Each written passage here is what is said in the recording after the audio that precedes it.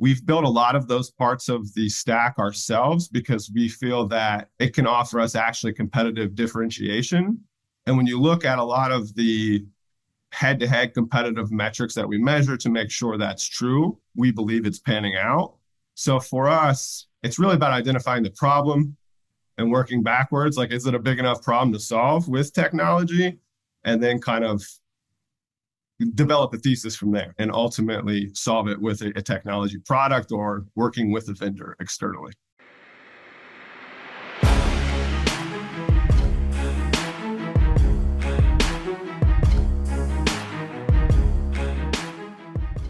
What's up, guys? Welcome back to another episode of The Dime. I'm Brian Fields. With me, as always, is Kellen Finney. And this week, we got a very special guest, Zach Marburger, Chief Information Officer at Cresco Labs. Zach, thanks for taking the time. How are you doing today? I'm doing all right, guys. How are we doing? Excited to have you here. Kellen, how are you doing? I'm doing really well. Really excited to talk to Zach. Really excited to kind of dive into back end of what makes these companies kind of tick and like what separates them from each other. How are you doing, Brian? Yeah, I'm stoked. I think we're going to get really nerdy today into the type of topics that I think Kellen and I both really enjoy and type of the topics that I think other people are going to find a little more interesting than they most realize, because I think at the end of the day, right, we've got buckets of big MSOs, but there's differences between them all. And Cresco's got some real unique characteristics that we're going to highlight today. But Zach, before we kind of dive into all the fun stuff, I know you've traveled to Denver before. I'm not even going to let Kellen get there, but if you had to have a current location, East or West Coast, where are you currently today? I guess Chicago is east of the Mississippi. So we're going east. There she is, Kellen. I guess that's my geographical rationale. I love it. I love it. So cool. Can you give a little background about yourself and kind of how you found your way to Cresco Labs? Yeah, so I guess through a roundabout way, I started off in Colorado like a bunch of folks did in cannabis in the early days and have been working in cannabis since 2013, 14. And we had a software company at the time, and Charlie and the Cresco folks were starting up about that same time in Illinois. And we met each other in Colorado around that time vis-a-vis a consulting relationship. And one thing led to another. And I was arguably the first or second guy, depending on who you ask, in the door. And I've kind of been here ever since, doing mostly tech stuff and having a role of CIO. But I think I've also been the janitor. I've been the sales guy. I've been the everything since then. So, yeah, I've been here for quite the ride. What is your background? Sure. So largely, I'm just an entrepreneur. I mean, I have a technical leaning. I'm a hack job programmer. I have a network of very strong, technically inclined professional friends who build really material stuff that I've always worked with. And I've been a child that grew up on the internet, right? Like that first generation that grew up on the internet. So tech has always been a piece of the heart, if you will. And previously, I built two small tech companies, rose angel and venture funding for them both, and really have always just been a hacker, you know, in the traditional sense.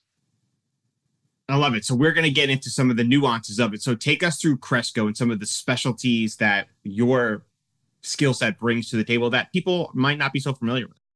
Yeah, I think maybe even zooming out to the industry too. And like that determines, right, the sandbox we play in. Cannabis, as I'm sure you guys have talked about on your previous episodes, like we have to trace everything, right? There's this implication of seed to sale traceability, and that exists in slightly different ways from market to market. It adds a really like burdensome opportunity for operators to have to enter data into systems, add tags to plants, do all these types of things that ultimately allow you to trace the thing that you're producing and selling. And so at the root of your technology infrastructure, that's really where your heartbeat lies, right? That's really where you're interfacing with. And a lot of these systems you've heard of or maybe spoke to folks over there, right? Metric, BioTrack, New Leaf data systems, and there's some others. Sometimes they're a necessary evil. Sometimes they're an amazing partner. It depends on the circumstances within the state. But ultimately, all the technology systems that a cannabis business has, including Cresco, have to go back to that thing in some form or fashion, be it our cultivation environment and making sure our plants are talking to the state and they know how many plants we have, our manufacturing environment, or our retail. So I think it's really important to kind of have that basis, you know, of like really expectation, because I think there's a lot of operators, ourselves included, I think, are trying to figure out what that looks like in the future. Like, is it necessary in its current format? Because it can be very expensive and burdensome for operators to really have to do the things that are in the spirit of compliance, which we're fully behind, but could it be done a different way, quicker, better, faster, without all the considerations that we have to go through today that may be just a little much in layman's terms, right? So I think for us, having a really good understanding of our obligations to those systems and to those rules allows us to then build tools, systems, people, processes around it so we can be slick, reduce operational costs, increase efficiencies, right? And I think that's really where we have some special sauce in that area in particular. Yeah, and the track and trace can be really burdensome, right? I know a lot of companies have kind of it's been kind of a sore in their business plan, right? It takes a lot of man hours, a lot of time. There is a silver lining though, right? Like there's this macro concept behind it that if you can keep track of everything throughout every process in the supply chain, you should be able to create correlations and do business intelligence that provide feedback to optimize your process as a whole. But currently, because these programs are maintained and implemented by the state, right, a lot of those high-end data analytic tools are not embedded into the software currently. Is that kind of the state of the industry right now within these track and trace programs? They're a little like disjointed, maybe in a more friendly term, if you will, where like you need to do some extra steps of integration and really like learning and stepping through all the pieces to make sure you could use, for example, a basic Tableau environment that people could trust, or, integrate a data lake like a Snowflake and put that in interfacing with your seed to sale system. So there's a lot of like, call it traditional tech things that you do. It may take 2, 3, 4, 5 more steps while doing them as a cannabis business. And a lot of what I think our peers and us go through as public companies that are increasingly going through more financial regulations, you also have to have super robust controls in those systems.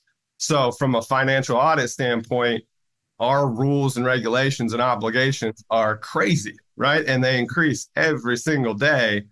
And that detracts from, building features that are great for customers or other more competitive things, right? So I think that's really an unspoken, but definitely a big piece of the consideration for the larger companies in the space. They have to build a lot of compliance-driven controls and features to really meet regulations. And ultimately, that takes time. So for us, the integration piece and the ability to do BI and analytics really comes with the interface with these systems. And our ability to really do that extends to our people, right? We have an internal team, I think, 6, 7 folks that really focus on data pipelines first, analysis, and I'll call it prediction and modeling second. And that's I think, a key competency that we have as well. Extending from our systems is the people that actually do the work are really talented as well. So let's take a step back, right? Because I want to make sure everyone understands. Business like Cresco, vertically integrated, running maybe 6 businesses simultaneously in a single state. They're doing cultivation, they're doing processing, they're doing retail. When you're spinning up these businesses, they have their own tools. Then you have to figure out how to get them connected so they communicate to each other so you can pass information back. Is it more need-based or pain-based when that first kind of gets started? Take us behind the scenes, kind of like, what is the conversation with Charlie at when you're scheming out saying, hey, like right now we want to get A to talk to B so we can figure out this? Or is it another version where we're not thinking about it and say, hey, this would really would alleviate this problem? Yeah, I think it really starts with some sort of business problem and working backwards from that. So like taking some cultivation technology, for example, into consideration. Our folks who run cultivation are really technology driven. They're as much into tech as they are into plants, and come up with really crazy, awesome ideas for us then to have to fulfill. And so ultimately that means like engaging with vendors. Like Trim is a vendor that you guys may have heard of that has a sensor that we have in some of our facilities that allows us to capture environmental data and all sorts of other data at a frequency that allows us to really dial in plant conditions to drive yields, right? At that point, it's really important to just make sure we just know the how is this ultimately going to scale, right? Like you said, 6 states. Does this have an ROI on it? What is the schedule? And ultimately, like, what value does it drive for customers? Because at the end of the day, like, the product's going to the customer, right? Does it make it better for the customer? I think is a big question we often ask internally that helps drive product quality.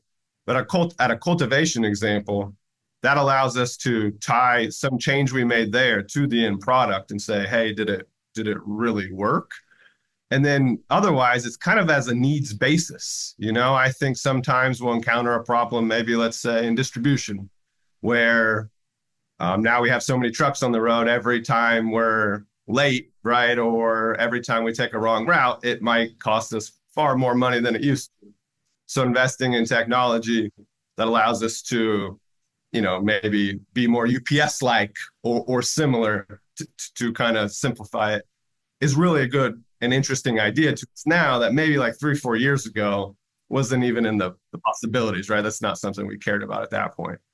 And it's also like where we can create differentiation, because I think something interesting about what we do internally that may be unique is we build a lot. A lot of folks, and this isn't a critique, it's just an observation, use stuff that's off shelf. They may use a point of sale like a Trees or a Dutchie or what have you, or an e-com system like a Jane or a Dispense or what have you. We've built a lot of those parts of the stack ourselves because we feel that it can offer us actually competitive differentiation. And when you look at a lot of the head-to-head competitive metrics that we measure to make sure that's true, we believe it's panning out. So for us, it's really about identifying the problem and working backwards. Like, is it a big enough problem to solve with technology? And then kind of develop a thesis from there and ultimately solve it with a technology product or working with a vendor externally. Is there like a critical point where you guys are like out looking for a technology solution? You may find one off the shelf and you're like, hey, this just doesn't do XYZ, and now this is why we're going to build it. Like, talk us through like how you make the decision to buy versus build internally. Sure. I think it really starts with sourcing first, right? We lean towards buy if we can. It's generally cheaper and easier to maintain and quicker to start, right? It also has a commodity cost to it where if everybody is doing it and it's already in the market freely available, you may be silly not to, right? It may cost you more not making that decision. And if we go through that process and find that it's not, or we're not happy with the quality, right? Like, there may be 3 options, but it's not doing what we need it to do. At that point, we evaluate building. And I think what's interesting, and this is a concept I've seen a couple people on Twitter talk about, but like compounding product interest. Over time, you've built this ERP-like system. You may evaluate building some today that 4 years ago you wouldn't have built, but because you're so far along, building it now is much cheaper, much easier, and you're actually kind of doing yourself a service by adding IP value to that to really grow its full capabilities, which is like kind of Cannabis 3.0, right? Not your capacity and your assets, but your capabilities. So that's kind of where we're at now. We didn't just start building this thing. We've been building this thing for going on 8 years now. So we have a more robust ecosystem where our buy build evaluation may skew a little towards build sometimes because of how big that system has become, albeit not with its own challenges and maintenance and otherwise. But does it make it easier to integrate, right? Because you guys you've built the pipelines. So like, you're like, we know what bolt fits right here, right? Like, so integration becomes easier, correlation between different departments, all that faster, right? No doubt. And really traditional master data management becomes cohesive and manageable at scale. And when you buy or acquire companies like we do, or the pace we do, when you bring somebody along, like our last acquisition was a small retailer in Pennsylvania, a market where we already operate, it's really easy to say, hey, 2 new stores, welcome to the family. You now use these buttons, click the buttons in this system, and it will drive this outcome. Don't push those buttons. And it adds a better employee experience. It produces an outcome that we know what to expect. And ultimately, like you said, it goes through the same pipelines, right? We're not creating a lot of new stuff or having to rely upon a vendor of sorts to kind of deliver us what we want in those instances versus getting exactly what we want. And it's just easier and quicker to do that now. The bigger you get, the riskier it becomes as well, right? Like ultimately, I'm the tech guy that people call, or my folks, when something breaks, right? Most of the time, not somebody externally. So there's a great responsibility to make sure that it performs at a high clip. Otherwise, it doesn't go very well for us. So we can get into all the fun aspects, but we got to stay with some of the challenges because I don't think people realize how hard that actually is to start, right? You have an idea, you have a concept, whatever that first one was, maybe you can share it with us, building that source. Then you have to hire a software developer. You got to figure out how to get started. You got to figure out what programming language you want to do. You want to figure out where you want to host it. And then you got to take us through that process of like, your team's still handling everything that Cresco does, but internally you're like, okay, we're going to try to build this software program that may or may not work. And that's not an easy risk for a cannabis company to take. There's not endless cash. You're not a Silicon Valley startup that's got a team of developers. So like, what was that first product that was put together internally? And what was the USP that you were trying to look that you thought, okay, if we can achieve this, then we can do next? Awesome question. Right before Cresco, in Gen 1 of Cannabis, my partner who runs software engineering today at Cresco and I built like the first Jane, if you will. We scaled it to about 200 locations. And at the time, the biggest locations in the country used it. And we sold it to a microcap company right at the beginning of Cannabis.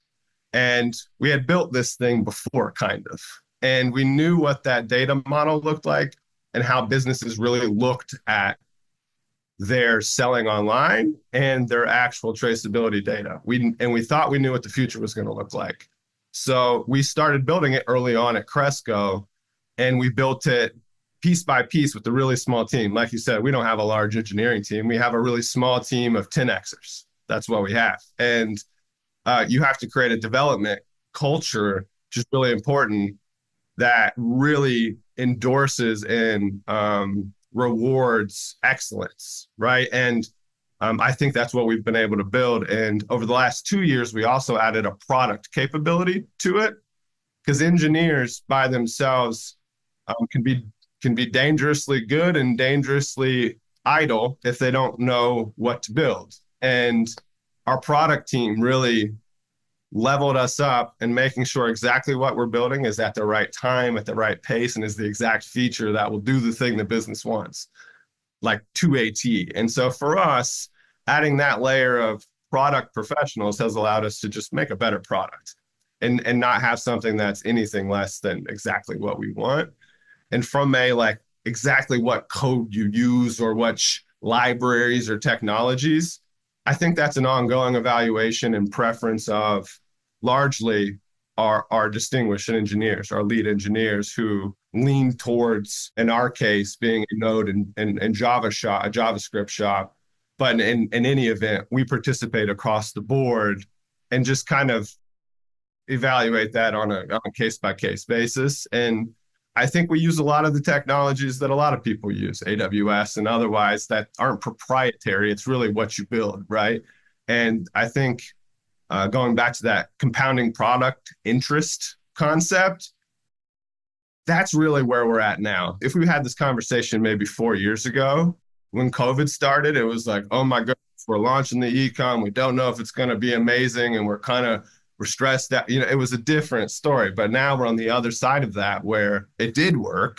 And 80+% of our customers on Sunnyside, right, are through our website. So that's really driven, again, to your question, like by the team, right? The team really has, I think, a lot of interest in the product because of their longevity with the code base. And we're able to have that interest I speak of as a result.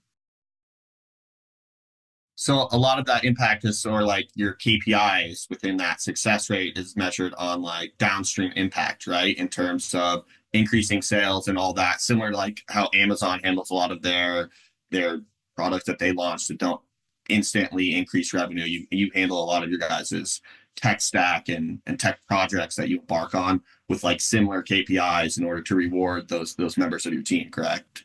Absolutely. And even giving credit to a large part of our effort that's not as like sexy and cool from a building perspective, but absolutely necessary for us to like operate as a functioning corporate entity, right?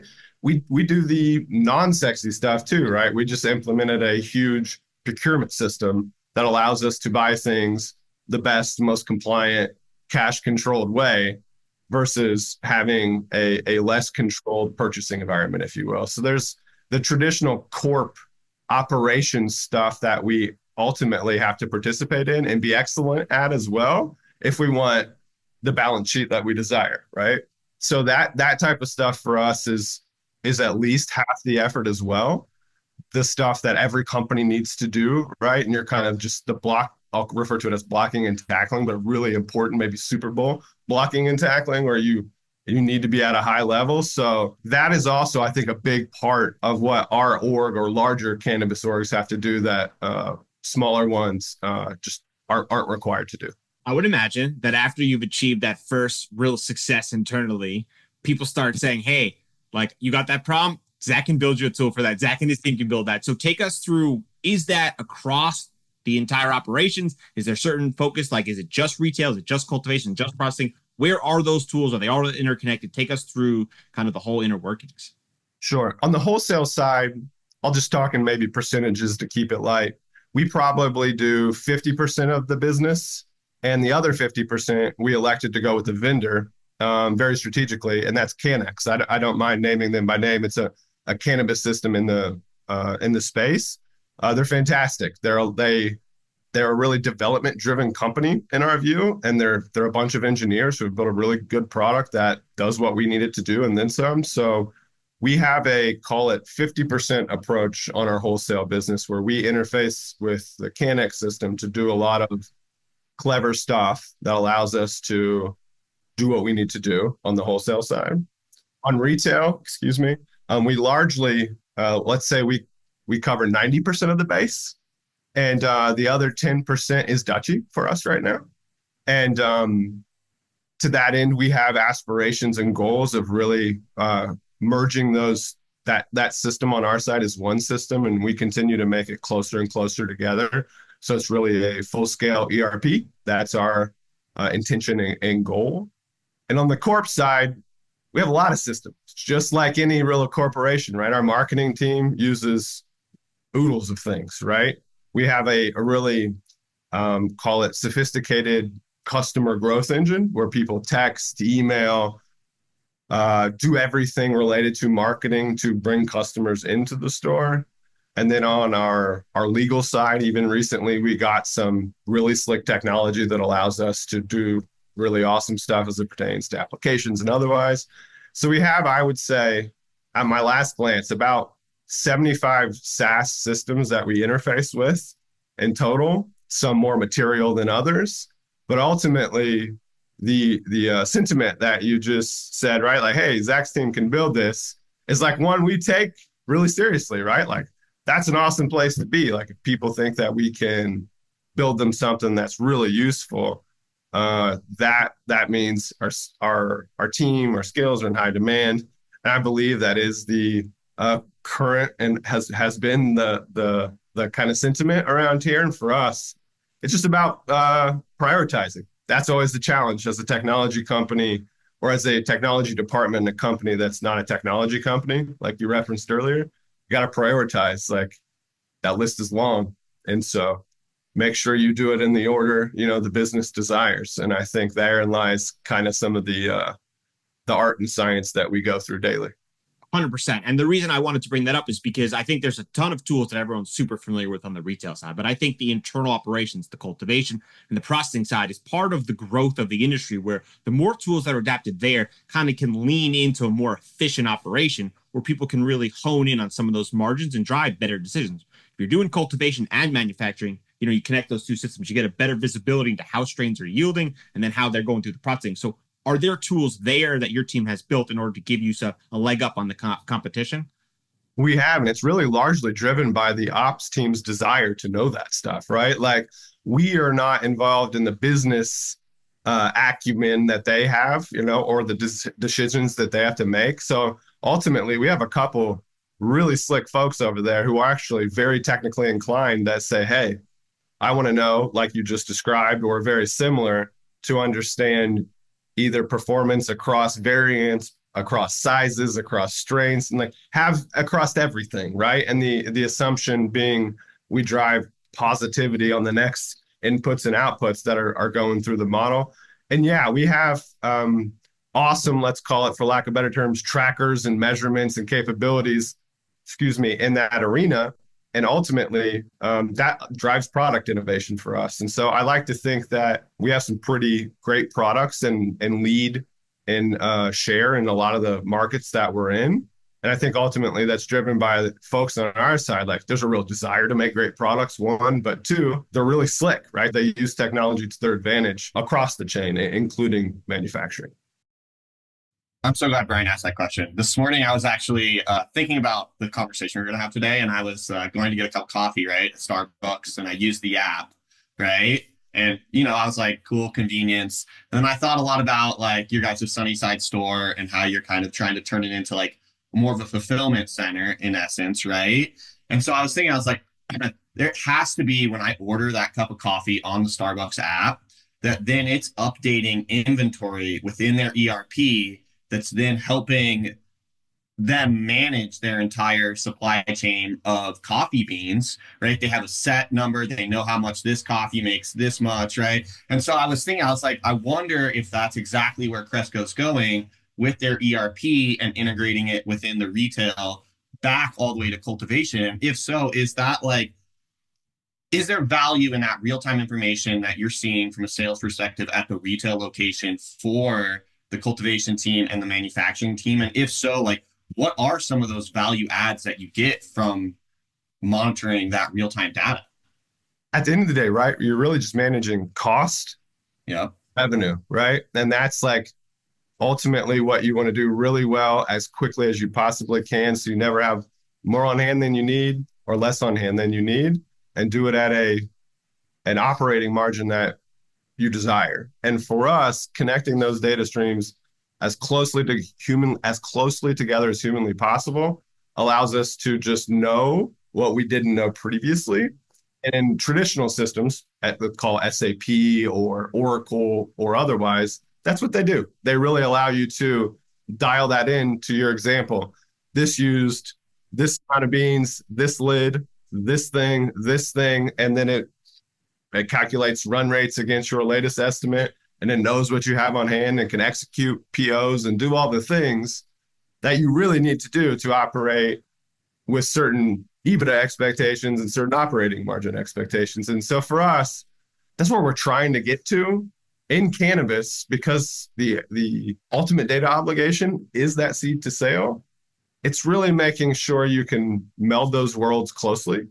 And for us, we do it a certain way. I know some of our competitors do it a different way. That's also, I think, not the same as us, but it's very intelligent and smart. And I think they're getting to the same place. And there's some people who don't do it at all. They don't feel it's necessary for their scale. So I think like in cannabis, ultimately, our expectation is to get to, a very traditional ERP-like life cycle where you purchase very intentionally with full-scale controls and understanding of the turn and quality of that inventory, and bring it back in full cycle. So the next time you make that decision, you're doing so with even more intelligence, right? And we're not there yet. I don't want to give any illusions there, but that's the goal, right? Like that is absolutely what we're striving towards. And I think we'll still have to tap in some outside vendors to ultimately complete the mission, but that's absolutely the mission and the obligation.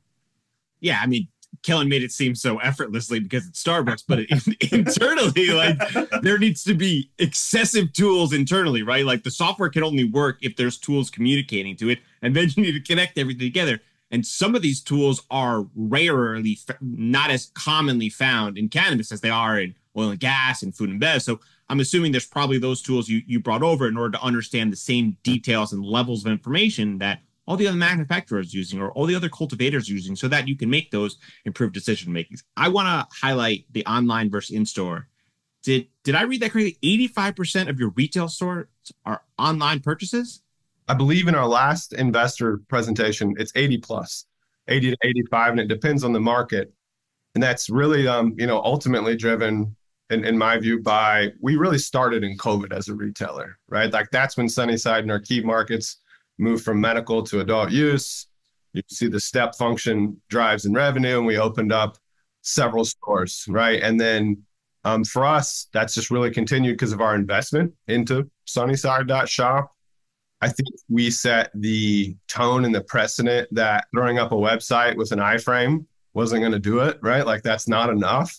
You need to develop and to deliver a better customer experience because people buy so many things online now that if you analog an experience to a big retailer or an upstart D2C company, that's a quality difference of significant proportions, you're going to struggle. And ultimately what we see is if you really think about a consumer process or a process of purchasing, most of it's online, right? Like you're on the website, you're looking at the thing, you may go to Leafly, you may go to somewhere else, you may go back to Google, you bounce around, then ultimately you make a purchase. When you're in the store, it's a very short period of time, and obviously it should be great. And our staff does wonderful things at education, upselling, and all sorts of awesome stuff within the store. The stores are beautiful. But ultimately, if you just look at the time spent, the majority of it's online. So if that's not great at conversion, you got an issue.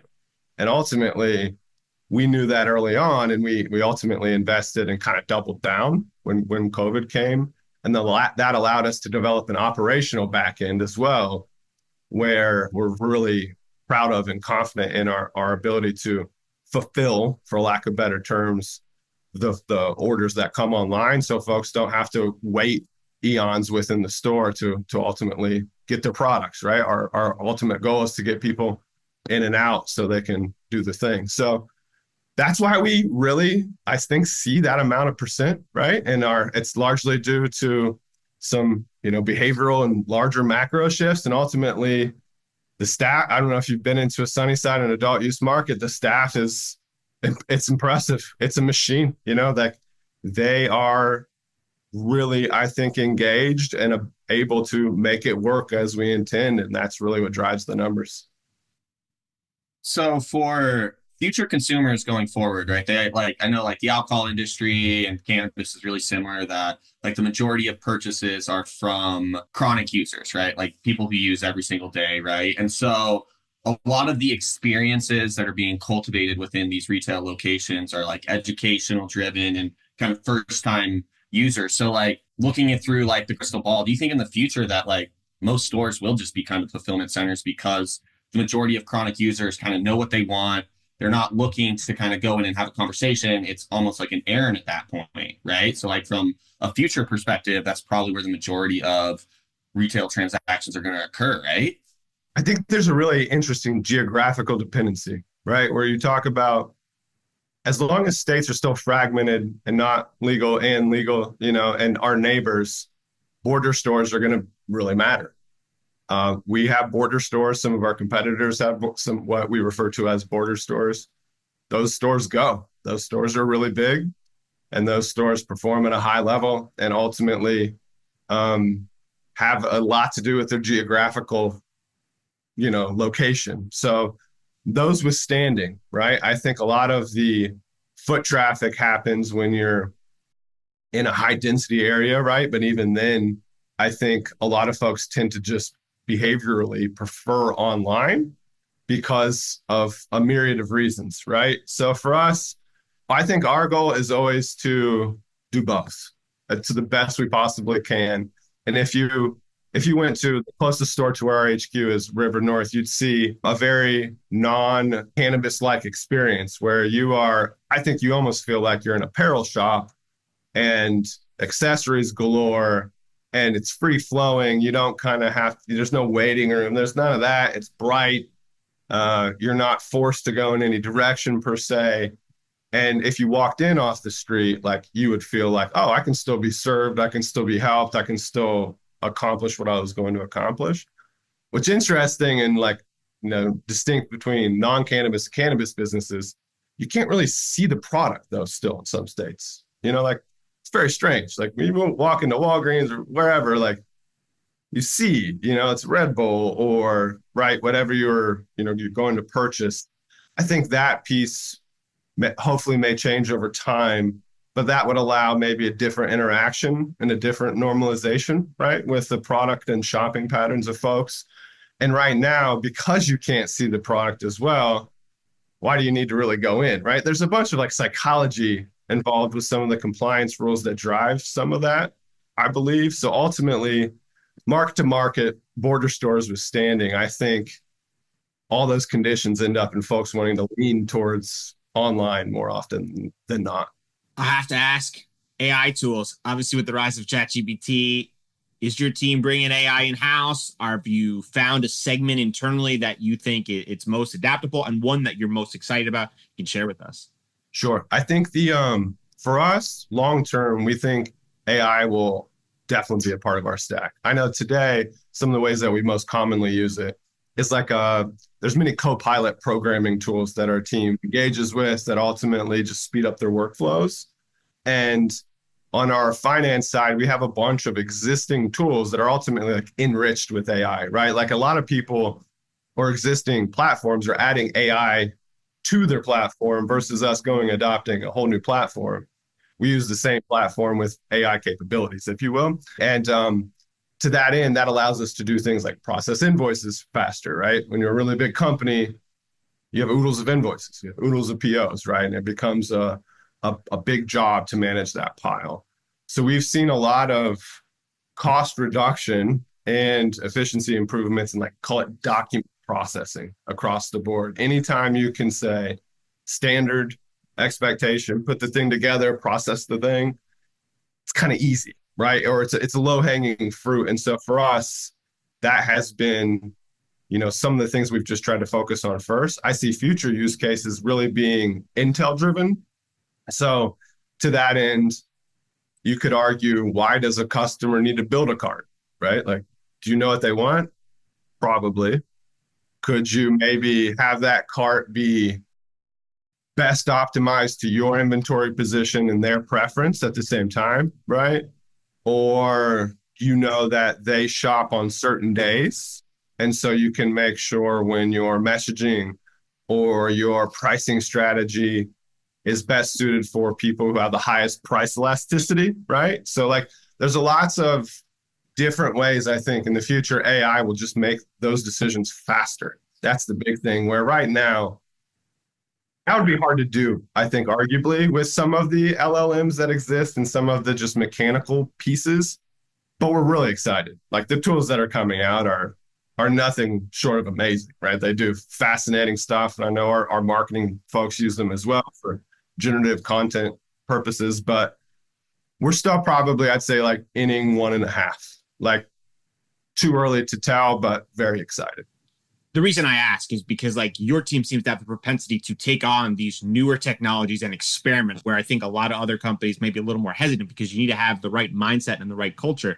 I could see it one being where you had a really big growth for a new plant and think this strain could yield really well. And because of that, it triggers out and say, hey, maybe we should change some operational plans and start growing this in the future because this could be a really good yield. Those are the type of insights that I think are a little more forward thinking, that take a little more of a riskier approach of saying we're going to try to build a tool to achieve certain information so we can hit certain efficiencies, which I know your team is really focused on right now and going forward.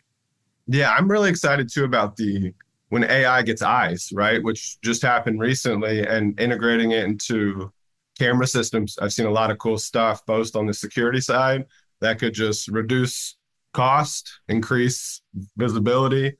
And you can imagine what it could do to plants, right? If it had eyes and it could see everything all the time, and you engineered it to look at something or for something, you could do a lot of interesting stuff. So I think cameras is really, really interesting for us, and I think all of cannabis right now, because those folks are innovating so quickly with AI that I think we can use our existing infrastructure. So no CapEx really, right? It's really some OpEx into software and ultimately just get our capabilities, to have a step function. There's that company that a couple of years ago was integrating cameras into, again, maybe analyzing haploid or something specific within plants.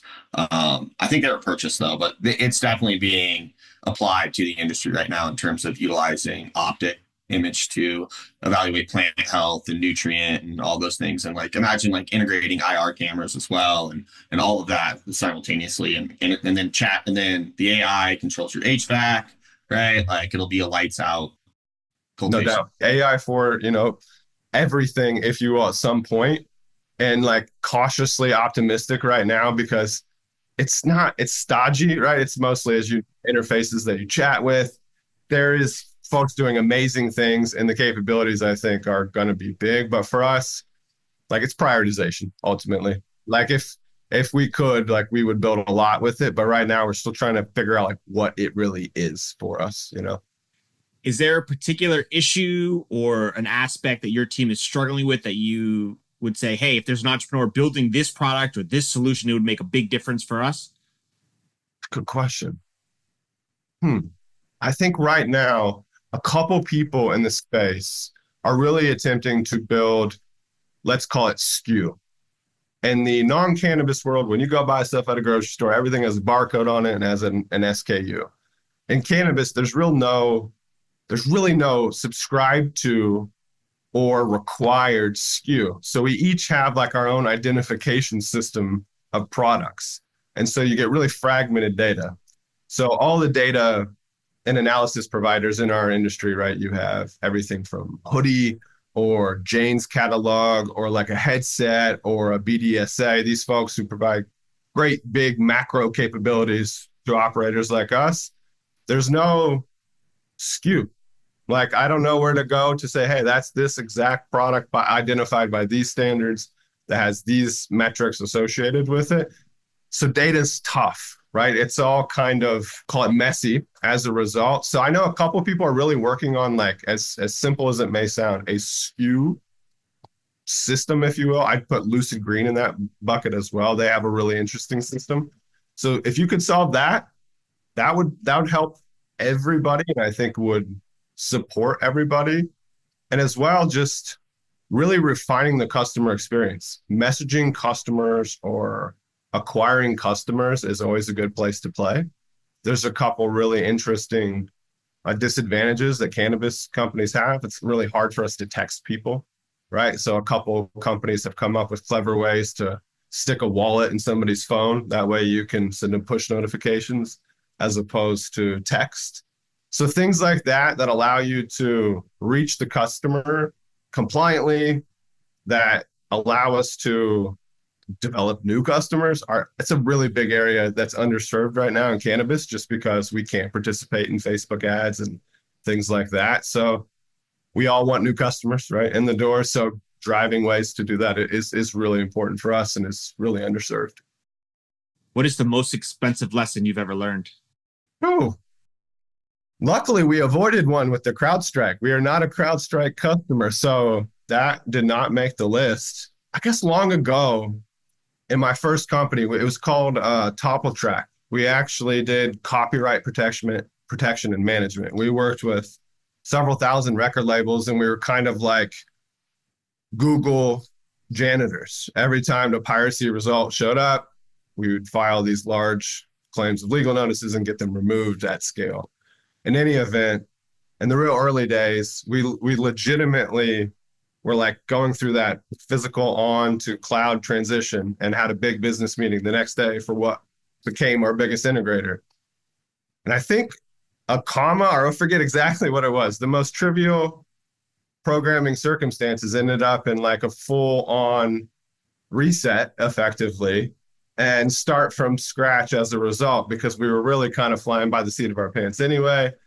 And so that demo didn't go as well as I really planned, and ultimately may have set us back a couple months ultimately. So it wasn't that big of a deal, but I still remember like the looks on folks' faces. It wasn't what I intended. So yeah, that was quite the learning lesson in being prepared, and knock on wood, not much since, What question do you wish more people asked you? At Cresco or in cannabis, maybe like what do you think's next? So we considered it earlier in the game, right? I think technology in many instances, not just in cannabis or not just here at Cresco, is often just brought along for the ride instead of being at the front of the consideration when you're not a technology company. And it's like, oh, tech will just solve it. It'll just work. You know, you just put things together and it just works. Sometimes that's not the case, right? So just really, hey, what do you think about this as early as possible, I think really would serve your organization well, regardless of who you were. Most of the time, it doesn't work right away. And second, guessing is a terrible way of making really informed decisions. Yeah, agreed. So prediction time. Zach, what percentage of cannabis companies do you think will follow Cresco and start integrating in proprietary software stacks? And what is the biggest benefit that most people don't recognize? I think a lot of our peer set is right now to some degree. So I think if you think about maybe just the retail side, I think at some point you may see over 50% of the market have some sort of custom-ish shopping interface. That's not the maybe boilerplate approach of today. And I think in cannabis, what's really interesting that's unique is we're not as impacted by the marketplace syndrome like food is, for example. Most customers don't go to any of the marketplaces, I won't name them by name, to go order. They go to the dispensary directly because that's where the most benefit is, right? That's where the loyalty program is. That's where the discounts are. There's no real benefit. And there's some cannibalization with traditional services like Google Maps and Yelps, et cetera. So for us, I think in our industry, investing in a custom environment on the retail side is more common because of that. And then on the wholesale, call it manufacturing production side, I think it's probably going to be a lot less likely. Just like we partner with folks to get the whole job done, I think the CanX's, the Flourishes, the folks that participate in that area, the supply chain, will have, I think, predominant market share because it's such a challenging product. Kellen, take a swing.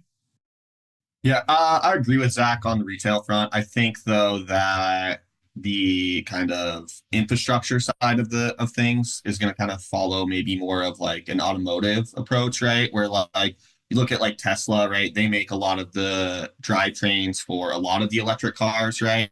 And so like I could see like specific companies like Cresco potentially coming out with like an ERP system that just works so well that they're just going to take it and then diversify revenue and sell it to all the other big MSOs as well, while maintaining their own proprietary solution, right? So like, I think that you'll see something like that happen on like the back end of things with like ERP and like some of the more complex software solutions that need to be developed for managing these businesses. But on the front end, I think that it's a no-brainer for everyone to own their own retail website and control that experience with the consumer, right? There's all those psychological things, those psychological games that they're playing. What do you think though, Brian? I think having the mindset and willingness to try to build tools that don't currently exist or adapt other tools, I think is a real separator for companies. I think since we do seed to sale, people don't recognize how challenging it is to have 6 of those businesses all wrapped in one, having to communicate, and that's only one single state, right? When you're trying to be organized and make really good decisions as a team, when you sit up top of the work chart, you need to have clear data sets that gives you information so you can have actionable insights into it. And I think the more we look into efficiencies and being lean operations, I think you start narrowing down on key KPIs and cultivation and processing. And then I think it helps solidify margins all the way through retail. And I think what your team's doing, Zach, is awesome. And it's really fun to dive into the nuanced details, because I can only imagine some of the requests that people come to you and say, hey, Zach, you know, like you built this, it'd be really cool to have this tool do this. And you're like, yeah, I just need 6 months and $5 million. Yeah, just put it on the list. Yeah, you just throw it in the back of the list. Cool. So Zach, for our listeners, they want to get in touch, they want to learn more, where can they find you? Best place is probably email, just zach@crescolabs.com, ZACH. And I'd be happy to interface, chat, hack with whomever. I love it. We'll link it up in the show notes. Thanks for taking the time. This was a lot of fun. Thanks, guys. Have a good one.